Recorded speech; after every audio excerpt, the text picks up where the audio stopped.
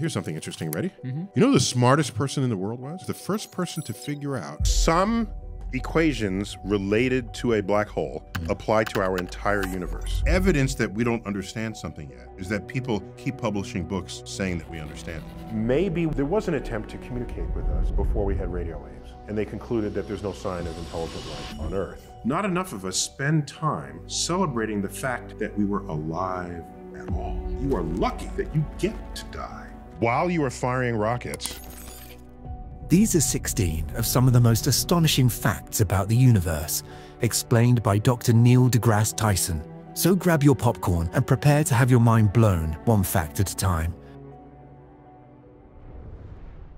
While you are firing rockets, there is a force operating on you that you will not be able to distinguish from an ordinary gravitational force. This was deduced by Albert Einstein in what's called the equivalence principle. An accelerating rocket is indistinguishable from you sitting on Earth with Earth's acceleration of gravity. There's no experiment you can perform other than looking out the window to know if you're in a rocket or sitting here on Earth in a box. What's that movie that had moon pirates? Seriously? Oh, that was called Ad Astra. Ad Astra. So they would show these rockets firing, and you go inside the ship and they were all weightless. No. There's this misconception that being in space makes you weightless. No, right. No. If you are drifting in space, as our space missions do, they're sent in motion and you're drifting towards the crossover point, you're weightless that entire time. But as long as you have on rockets, you are not weightless. You can calculate how much chemical energy is in your body. And that energy came from the fact that you ate food your whole life. You use the energy just to live, to maintain your body temperature.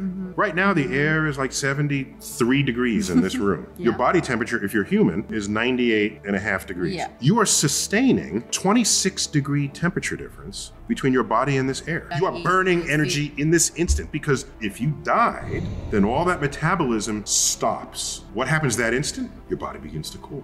Cools down to what temperature? Well, it's on its way towards air temperature. That's why if you go in a funeral parlor, if there's an open casket and you're one of these people who actually touches the dead body, what's the first thing everybody says about it? It's cold. Yeah. It's actually not cold. It's the same temperature as the table, as the chair, as the floor. It's the same temperature. It's just that you're not accustomed to touching skin at table temperature. Here on Earth, we have a magnetic field. When dangerous charged particles come from the sun, we call it the solar wind, they see Earth's magnetic field and then they channel themselves away and funnel in at the poles. And they collide with our atmosphere and render it aglow, causing the aurora. So when we see the aurora, that's the atmosphere and our magnetic field shielding us from harmful radiation. If we lose our magnetic field, the radiation just comes straight in wherever it hits. Mars may have once had a magnetic field, it does not any longer. So if you pitch tent, you're susceptible to this flux of high energy particles. Will we just have underground colonies? Yeah. Almost anything will protect you from those particles, like the roof of a house. The shielding doesn't have to be elaborate, it just has to have some kind of shielding. There's a whole branch of NASA that specializes in space weather, which is when is the solar wind coming? Because it correlates with explosions on the sun. Yeah. It's not just at any time. Yeah. So as the sun goes through cycles, it goes through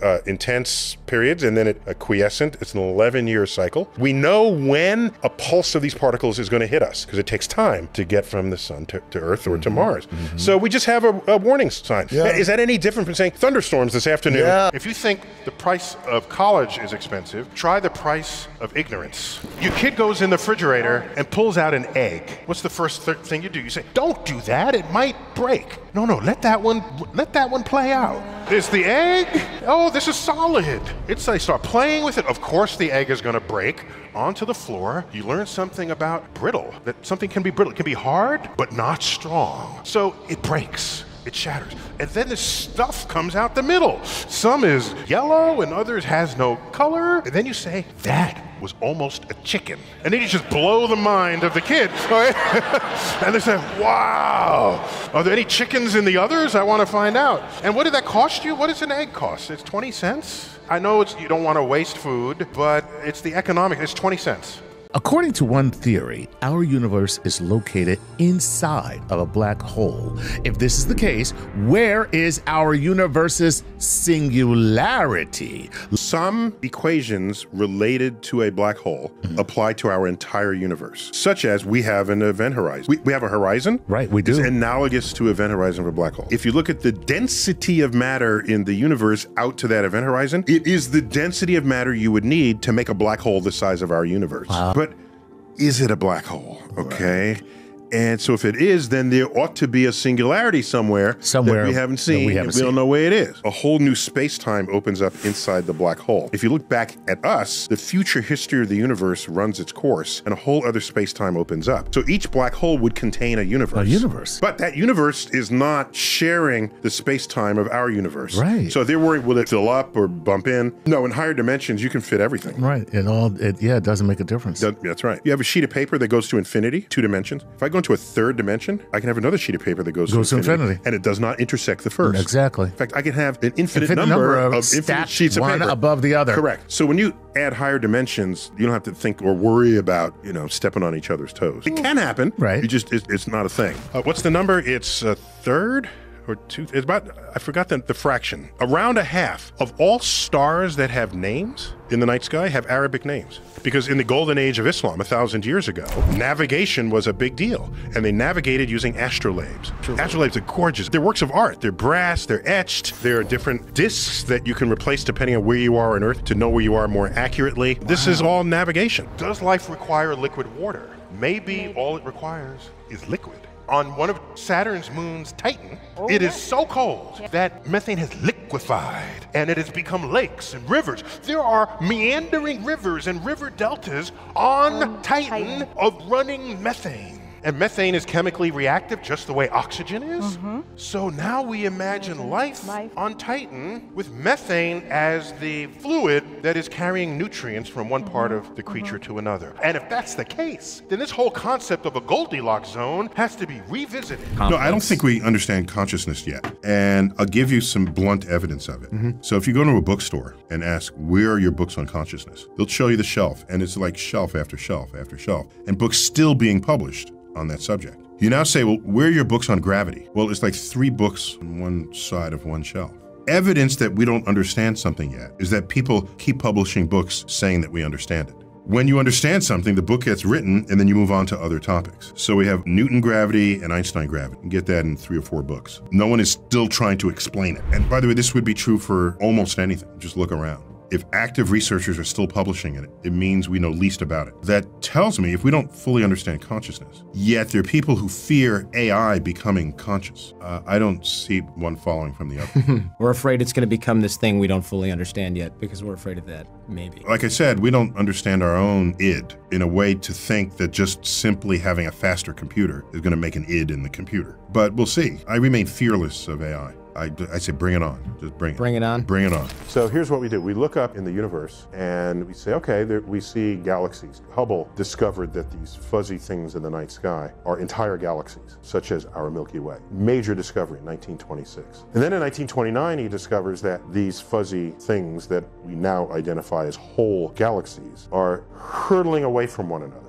And this is the first evidence that the universe is expanding. People don't just think this up. Oh, it must be, no. It was an observation. And then we looked to see if it fit Einstein's general theory of relativity, and it did. General theory of relativity is the modern understanding of gravity. And if anything's happening in the universe, it's going to involve gravity. If the universe is bigger today than it was yesterday, that must mean it was bigger yesterday than it was the day before, and then the day before. So what happens if we just turn the clock back? When you do this, because you see how fast we're expanding, just reverse that. You can do it on a pen and paper, on the back of an envelope. The fact that there are seashells on mountaintops had been for centuries invoked by devout religious, monotheistic religious people as evidence for Noah's flood. So the flood would have brought seashells to high places as the whole earth was covered. And then Leonardo da Vinci comes along and looks at these seashells and says, wait a minute, these seashells are perfectly laid out. It looks like they got fossilized in place in an orderly way. And if there's a catastrophic Earth-wide flood, nothing gets laid down orderly. He used the fact that the shells were orderly, not broken, in their fossilized state, at high altitude to suggest that maybe the land and the seas were at different elevations in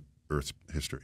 And that was in the 1400s. So entropy can explain the evolution of the universe, life, and it's also said to be able to explain why time only runs forward. How does that work? If there's a process that can occur in one orientation, like an egg cracking on the floor, laws of physics say that the reverse run film of the egg uncracking is compatible with the laws of physics. But then you ask yourself, why don't we ever see eggs uncrack? Why does time always go in one orientation? And it really comes right back to entropy. It's very easy for an ordered system to smash into disorder because there's so many ways to be disordered. It's very hard for the disordered system to come back together and yield an ordered system because there's so few configurations of the particles that will be ordered. So again, in a sense, entropy gives us an understanding of the asymmetry of time. We're going to do an experiment of how far, to this scale, if we're according to this scale, how far away the moon might be. Oh, sure. Okay, so I'll give you the moon. Here, come here, here. come here, come here. Okay, you now have the moon.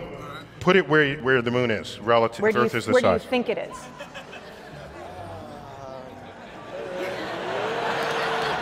Right there. Given that this is 20 inches and this is 5, you think the moon is? Right about there. That is way off. Just start backing up. Yeah. And keep going. Keep going. Turn around while you're going. Keep going. That's about right. Yeah.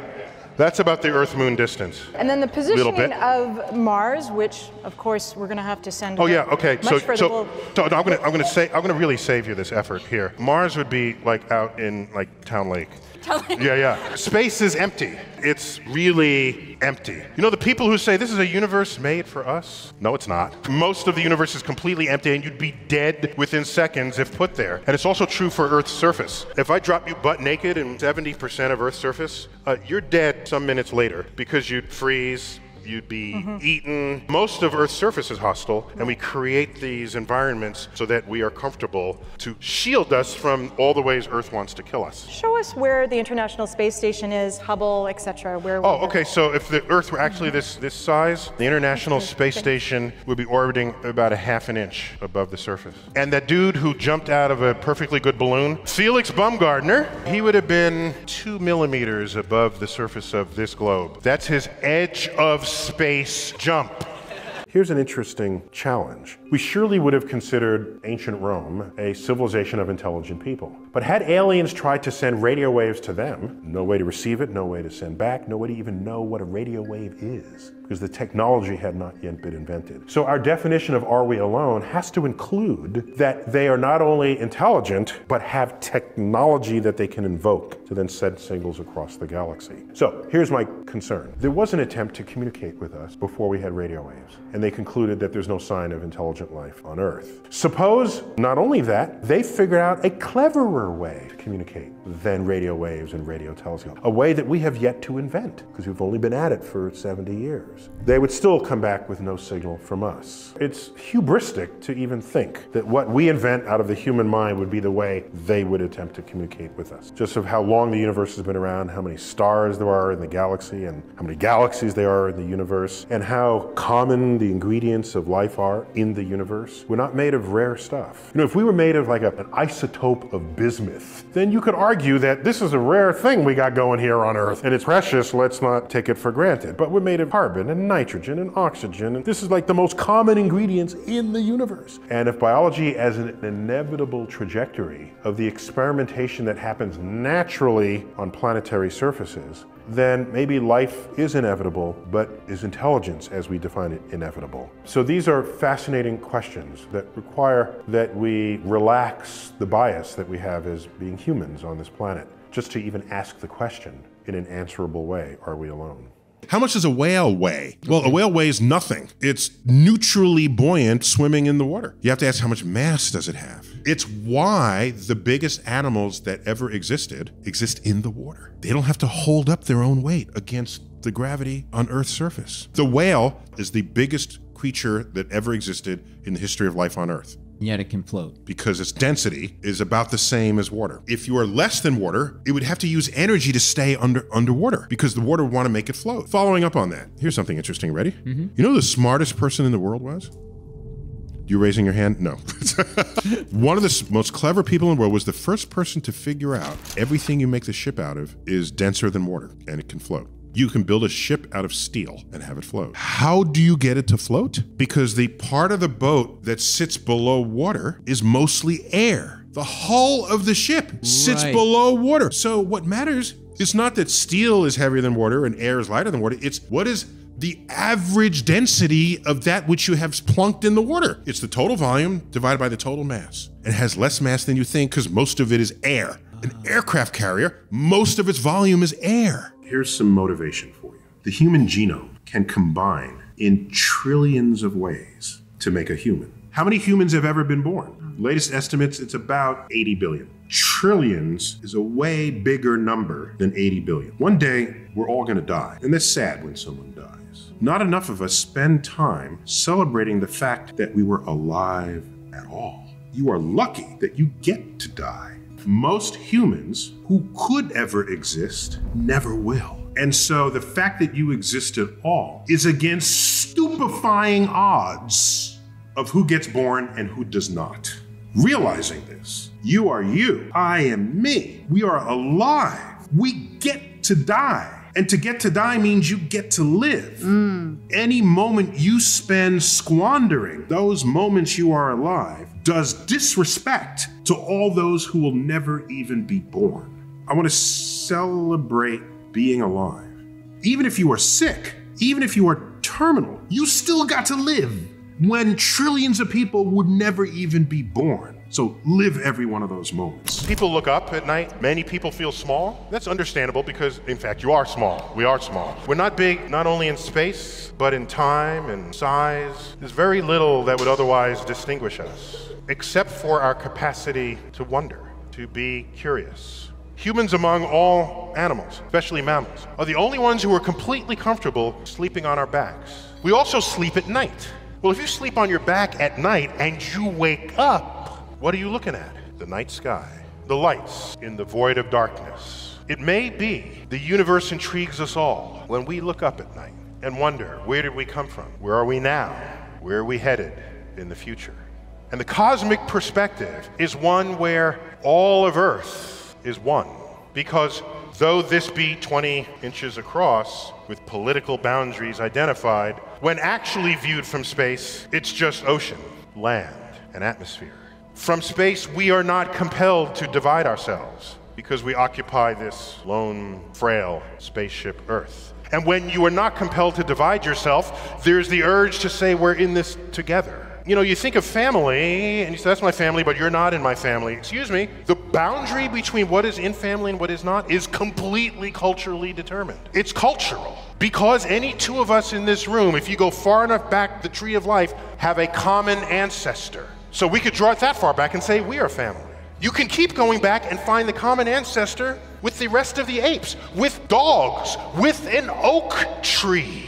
We have DNA in common. And there's so many people who want to say we are special because we're different. But I have a different, I say we are special because we are the same. We are part of this world where we have DNA in common with yeast, with oak trees, with the insects that scurry under brush. We have the same atoms that are in stars. So now you look up, we are common with the universe as well. So for me, the cosmic perspective reorders what is important in this world. And it does it in, I think, the noblest of ways, by recognizing not what makes us all different, but what makes us all common, together, alone, with the fate of our planet and our civilization in our hands. No.